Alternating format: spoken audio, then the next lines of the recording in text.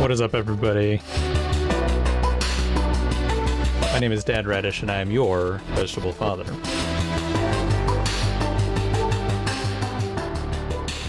Alright, we're here with another Netrunner replay. This is a set of cards from the new set, System Gateway. One way of playing with the new System Gateway cards is you can get it with just a starter pack, which is 2 starter decks. It's a Corporation versus the Runner, and then it comes with some cards you can add in. It's a booster pack, as it were, that kind of change up the basics of the game, give you a few more new things to do.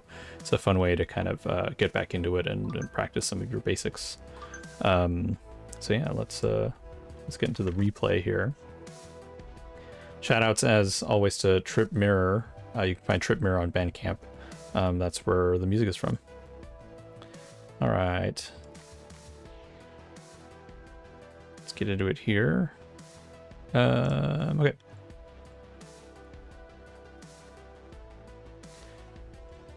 All right, so interesting thing about these decks is that they are they're basic decks. They just have the identities don't have any kind of like special abilities, which is something that you can add into the game. But it's a nice way to keep everything kind of straightforward. You can focus on the cards in your hand, and that's sort of what you're working with for the most part.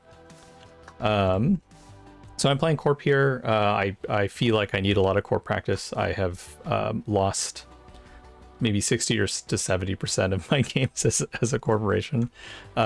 So yeah, it's helpful again to like be able to practice like the corp side of things. So that's what I've been doing. So let's see what happens here. This is my opening hand, and I take a mulligan. So let's just like kind of step through the thinking process here. So I'll say that right now my thinking of the game, but the default hand when you're not trying to accomplish like particular shenanigans in your deck is 2 pieces of ice. So these are the cards that you use to protect your servers. Something economic, an economic card to kind of like give you credits, get things going. And then one agenda. You're probably going to get one. It's nice. In some ways it's nice if you can avoid it. In other ways, maybe it's a little dangerous because it means that your agenda density, I think somewhere between 8 and 10 of your cards in a 40 card deck. These are only 30 card decks, so the agenda density might even be even smaller. No, wait, I take that back. It's a 30 card deck if you play it as in the starter format, but then you add in 10 cards, so it becomes a 40 card deck, which is closer to conventional.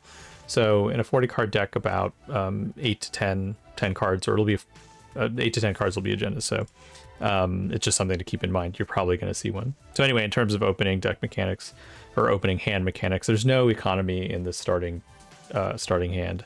These 2 cards are ice cards.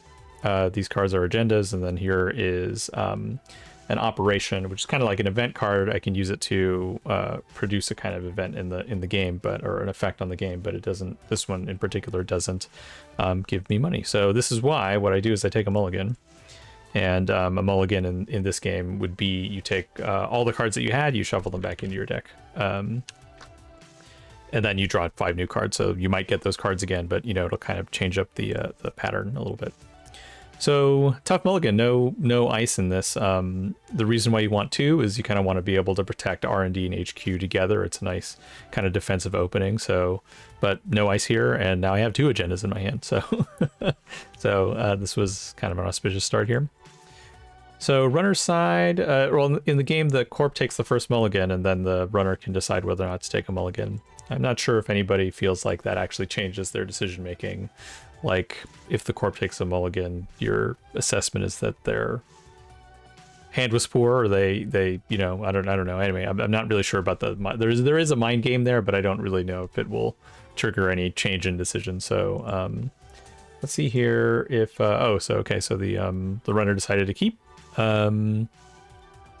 They have Wildcat Strike. This is it is a kind of economy card, so it's pretty inexpensive at 2 credits, but it gives the Corp a choice of what's going to happen. So, you know, the less good thing is the thing that's going to happen for them. So it's a gain 6 credits. That's like, you know, solid economy, or draw 4 cards. And that's, you know, cards are also a resource, and a lot of cards can power your credit economy. So, so that's kind of a key add here. These are 2 run effects. So Overclock is a way of doing a run with a special property. So Overclock is a really kind of special card. You do a run, and this will give you 5 extra credits that you can use just during that run. It's a kind of a throwback edit to a very signature classic Android Netrunner card called Stim Hack, which you can look up and I can discuss, but it was sort of the got at the feeling of what it meant to be a runner. Tread Lightly is also an extremely kind of dangerous card in this set, and something you'll have to play around as the Corp. So for this one, it's another run event, so it kind of replaces the basic run action. And you can read the text here. Run any server. During that run, the res cost of each piece of ice is increased by 3 credits. So it makes things, if the Corp feels like their unresed ice suite is defensive enough, then it's an illusion. When they run with Tread Lightly, suddenly you'll find you can't res all this stuff. So this is a reason, again, to try to keep up an economic lead as a Corp, have more credits than you think you need. You know, and then when it gets really down to brass tacks, count it out, add +3 to all your res costs. And they have Unity, which is a code gate icebreaker, which breaks one of the 3 kinds of ice. All right, let's get into it. So I get my first mandatory draw as Regolith Mining License, and that's great. This is an economic card for me. It sits on the table, and then I can click it to take 3 credits from it, up to the total loaded on it at the beginning, 15 credits. Let's see. So I drew a card here. This is a little bit that's funny. I should I need to avoid scrolling it. I drew a card here. I think I did that because I expected to play and then put down a card, so I knew that I could safely draw it. I wouldn't have to get rid of anything, and then it would kind of fill out my plan, give me more things to do. And so what I pulled was the Amaze Amusements, which is a really useful upgrade in this set. What it does is upgrades sit in a server, and then they have some kind of effect. And in this case, the effect is that when the run on the server ends, if the runner stole an agenda, then they get 2 tags. Tags are a kind of resource that indicates that the runner's been identified, and the Corp can take some actions on that, which we're going to see. Well, I can just sort of preview here, which is that in the set, one of the interesting things you can do if the runner's tagged is you can score this agenda.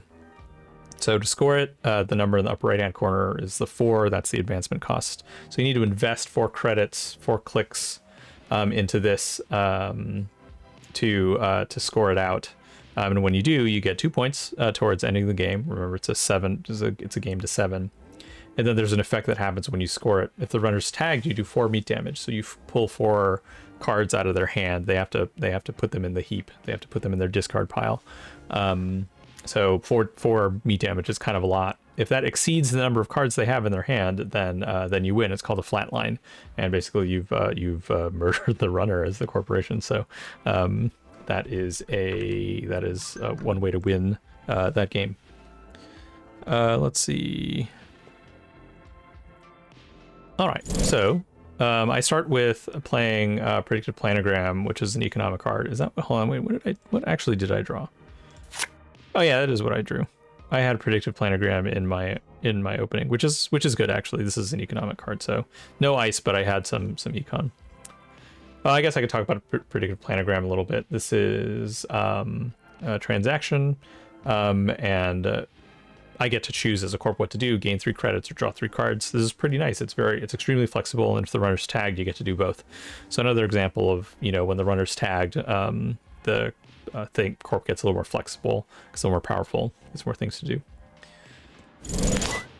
All right, so I've gone ahead and played Predictive Planogram.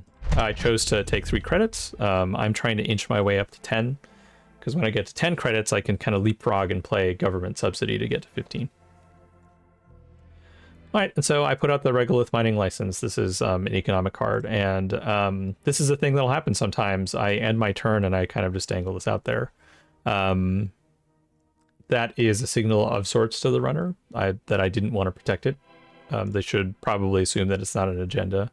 If you're a runner with a little bit of experience, you'll kind of guess that it's an econ card. And these cards, you can see there's a trash icon in the lower right hand corner with a 3 on it. And what that means is that this card costs, hold on, what's happening here? I'm gonna try and fix something. No, I think it's okay actually. It's okay.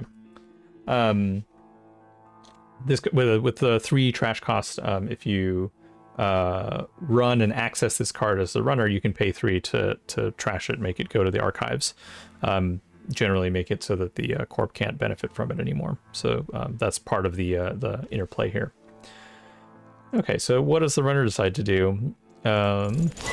Plays Wildcat Strike first. This is that sort of credit or cards thing that event that I talked about earlier. And here I choose cards. The kind of rough thinking here is that, or my rough thinking is that the runner doesn't have many credits at 3, and so that means that they can get a lot of cards, and they won't be able to afford them, at least not right off the bat. And the hand limit, or the default hand limit, is 5 cards. So I figure they'll probably have to pitch some things at the end of this. All right, so they put down one of their breakers. It's Unity. That drains them of credits, so they have no more credits. And then they play Creative Commission, which is a card. If you play that at the end of your turn as the runner, you gain 5. You can play it at another point in your turn. It's a funny thing. Maybe I have to explain clicks better. Okay, let me walk this back. You have a resource which is clicks, which is basically actions, and you can spend these clicks to do a bunch of basic actions. And in this case, playing an event would be you pay a click, you pay the 1 credit, and then this action happens. You gain 5. And this has this interesting property where if you have any more clicks remaining, you also lose a click. So this normally costs 1 click, but if you play it any time other than the last click on your turn, it costs 2. So that's an interesting thing about Creative Commission. It kind of leans the runner towards a certain kind of play pattern. All right, so they've gotten back up to 5 credits. Let's see. And they have to get rid of some cards, as mentioned. So they had to get rid of Carmen, which is an icebreaker. That it's a killer, which means that it will break Sentry Ice. And that's only 1 thing discarded, so all told, they made the most out of those cards. So before my turn starts, I res a Regolith Mining License. There's a window for the corporation to be able to do that. Let's see what's next here. I get my mandatory draw. What did I draw into here? Let me kind of pull this back a little bit. Okay, this was my mandatory draw, so it was the brand. This is one of the stronger pieces of ice in the set. 6 to res, 6 strength, and then it has this interesting property. This faction, Hosbioid, their ices usually has this property where you can, the runner can lose clicks, so they can use clicks in their turn to get past the subroutines. And then the subs in this are really interesting. The first one, if the runner doesn't break it, allows the Corp to install a piece of ice from your hand or from your discard pile right inward from the ice, ignoring all costs. So you can just sort of start stacking up the server if the runner doesn't break the sub. And then it has 2 end the runs on it, which means that if the runner doesn't break it, then it stops the run. There's 2, which means that the runner will need to break it twice. They need to use an icebreaker to break it twice. They need to use 2 clicks. If you think about sort of the math of this card, the runner can get through it if they use their whole turn to do it, right? So if you imagine this is 1 ice on, in fact, I'll probably install it here so we can talk about that scenario. So this is Bran on R&D, or sorry, on HQ, so that's protecting my hand. But if the runner has 4 clicks in their turn and they use the first one to run on HQ, then they can use a click to break the first subroutine, click to break the next one, click to break the next one, and they're in.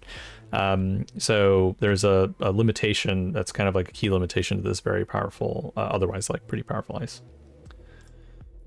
All right. So I use the Regolith mining license here to gain 3. So you'll see the numbers are down here are ticking down and my credits are ticking up. I do it again, and that's how I end my turn. Just sort of getting money, protecting HQ a little bit. There's two. What is the right word for? Oh, there's 2 agendas in here, so needs to be defended. Let's see.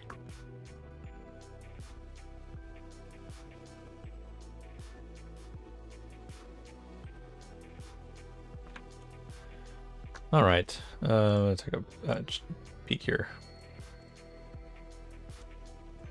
All right. What does the runner do? So the runner decides to start running. So they know what this is now, and there's 9 credits on it. That's a lot of money to just leave to the Corp. So they decide to run it. They access pay 3 to trash it. Nothing complicated there. Next thing they do is run R&D. R&D is the draw deck, and there's a little bit of a graphical bug here. There are cards here, but it's not showing it. So anyway, interesting thing for the Corp, when the runner accesses a card from R&D, I don't see what it is. In a live game of Netrunner, it might look like this. I take the top card off of my deck, and I have the back to me, and I'm showing it to the other player. And if it's an agenda, they'll take it. They can decide to trash it. There's a funny thing where if it's ice typically has no trash cost, right? So if you pick it up and they say put it away, or like you can put it down, you know that you kind of get a feeling that it's ice. If you pick it up and like they have to like squint at it a little bit, you might know that it has a trash cost. It has a little icon in the corner saying what to do with it. I'm sure this is sort of a kitchen table thing. I'm sure in more sophisticated play, you know exactly what the card is as soon as it comes up, because the deck kind of resolve themselves into archetypes for any given meta. All right, let's keep moving through here. So they install Smart Redistributor econ card. It costs a click to load it. So the runner can spend a click to put 3 on it, and then that money sort of like comes out 1 per turn. So that's a way for them to keep up with it. And there are 2 credits, which isn't very many. All right, so I'm trying to get in the position to score something. So I draw and apply this piece. Wait, it doesn't let me see where that happens exactly. So the Corp has to draw at the beginning of their turn. The Corp only gets 3 clicks, and then they get an automatic draw. So I draw a Palisade. Which is a good ice to put on your remote. And then I draw another card. What did I get here? I got a Funhouse, which is another piece of ice. This is a good win in the set. When the runner encounters it, they have to take a tag. It's not a subroutine. It doesn't have the little return icon on it, so there's no icebreaker interaction. So that's pretty valuable. And then give the runner 1 tag unless they pay 4. So it's a little taxing one way or another. Okay, so what I decided to do, I put the Palisade over here. When this ice is protecting a remote server, it gets +2 strength. A remote server is one well, let me say that your central servers are archives, R&D, and HQ. You can think of those as like the main hubs where the corporation, you know, does its business, and then it has remote servers where it's operating these agendas. So anyway, you want this on a remote server. It gets 2 strength. It's a 4 strength ice, which is kind of a key number in the set. And it just has 1 sub and the run. So this is just, you know, kind of this flat, simple, you're just trying to stop them from getting in. And then I put in the Amaze Amusements. So this is an upgrade that helps, you know, give me something if the runner steals an agenda, you know, it gives me a chance they get tagged and I get a shot at some counterplay. All right, runner uses BRcation first click it gains more cards. So where does that put them? They get another smartware distributor. A sure gamble. This is a classic runner economy card. For 5 credits, you play it, you gain 9, net 4. A little bursts you up a little bit. Jailbreak. Let's see. It's an interesting card. Unless you run HQ and R&D, and you get to see more than 1 card or 1 more card than you usually do. And if it's successful, you also draw a card. So that's nice. It replaces itself if the run is successful, and it does a thing called multi-access. Accessing more cards is good. And then Overclock, which is a run event we've seen before. So let's take a look. They install the other smartware distributor, so this can, if they invest a little bit in this, they can give them 2 credits per turn. And then they play a jailbreak, and so where are they running? They're going to run on R&D. They're going to get to see 2 cards off the top. And they didn't get to do anything with those cards, so either there wasn't a trash cost or they decided not to pay for it. Yeah, they didn't have a lot of money, so maybe they saw something. So what was one of those cards that they saw? It was hedge fund. Yeah, no trash cost. So so I kind of know what I have to do here. It's time with the runner not having a lot of money. It's time to get an agenda out here and try and get a score going. So that's what I do. I put in the orbital superiority, and then I go advance. So there would have been another play pattern here, which I could have done something else. I could have done a hedge fund and then installed the orbital superiority and advance it once. It still has the same. That would have the same pattern, which is the next turn. I could do install, or you could just do advance. It would get to 4 advancements. I think what I was trying to enable here, by advancing it twice, my next turn could be public trail, which tags the runner, and then advance, which adds these blue tokens to it, and then I can score it. And if I score it under those conditions, this means that the runner would be tagged, and then I'd be able to hit them for 4 meat damage. You know, if they've played some cards out of their hand, that could be a win in the game. So I think I was kind of trying to set myself up for that. What does the runner do? The runner plays Telework Contract. That is a economy card. It's a bit like their version of Regolith. So when you play it, you load it with resources from the bank, and then you can click to take the money off. So I'm going to take a pause. I'm going to look at some stuff. Okay, let's keep going. All right, so loads up the Telework Contract. Kind of knows that economy needs to be better. They might be looking for their breakers. With only a Carmen, with this they can get past code gates. With Carmen they can get past sentries. They can't get past barriers, and that's what I have out right now. Is I have this. This is a Bioroid barrier. This is just a regular vanilla barrier. Okay, so I'm able to get it through. But what happens to me here? Aha! I really do want very badly to play Public Trail here, but you can only play it if the runner made a successful run on their last turn, and that didn't happen. So couldn't play it. I have an option to kind of leave this hanging here, but you gotta, I don't know.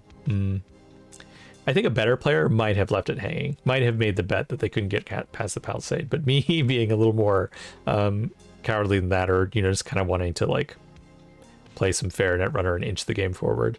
I just, well, actually, what did I do here? Oh, so I played this to gain more money, which is good. You know, just create even more of a buffer. Advance, and then score it out. That gives the runner a tag. Or let me explain that a little bit more. when you score this agenda, if the runner's tagged, you do meet damage, but if they're not, you give them a tag. So that's useful. Gives a little bit of drag on their side. Let's see. Use your gamble to gain 9. Installs this other breaker, so they kind of like boost up their credits and now have enough to be able to do this. And then they remove the tag. So that's a runner basic action. You don't need a special card to do that. It's just something you can do. If you're tagged, you can spend a click and 2 credits to remove the tag. So, well, let me just think about what I drew here. So when I started my turn, I drew the Managarm Skunkworks. It's a this is another defensive upgrade when the runner approaches the server. You can end the run unless they spend click or pay 5. So this is a really useful way to protect, another way to protect an agenda that's not ice.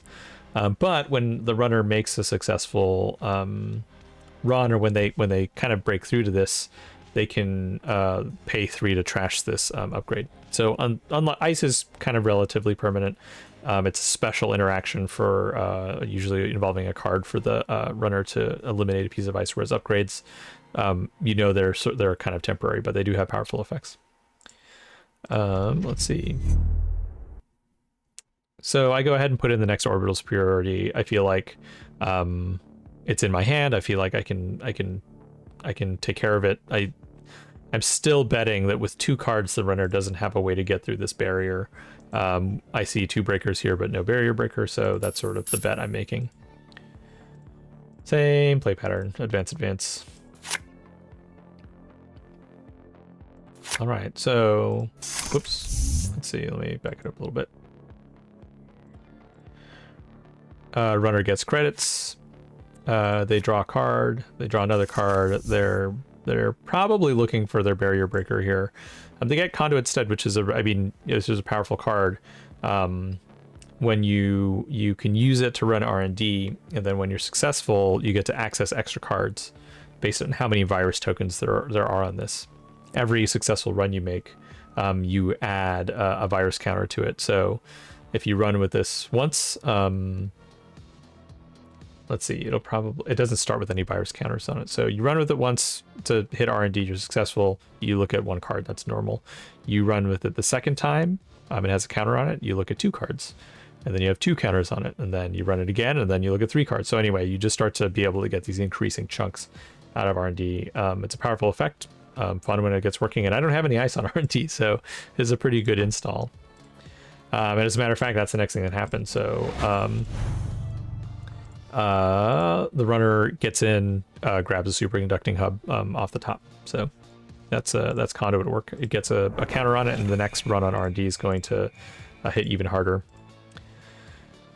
So one thing you might need to do as a runner in this format is try to stay above 8 credits, because if you run, it activates Public Trail, makes it so I can play it. The runner made a successful run on their last turn.